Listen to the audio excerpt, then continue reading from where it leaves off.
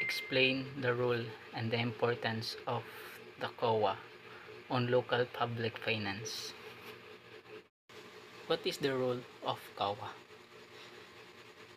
The role of COA is to examine, audit, and settle all accounts pertaining to the revenue and receipts of and expenditures of uses of funds and property owned or held in trust by or pertaining to the government.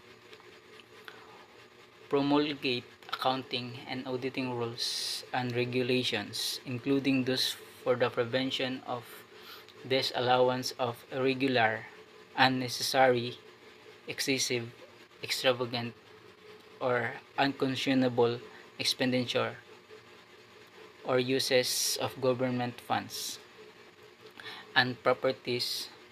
Submit annual reports to the um, President and Congress on the financial condition and the operation of the government. Recommend measures to improve the efficiency and effectiveness of government operation.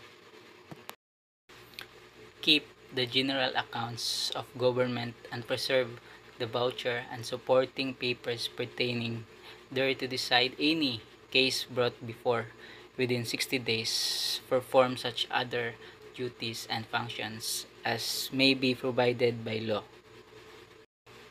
How important is COA to the Philippines?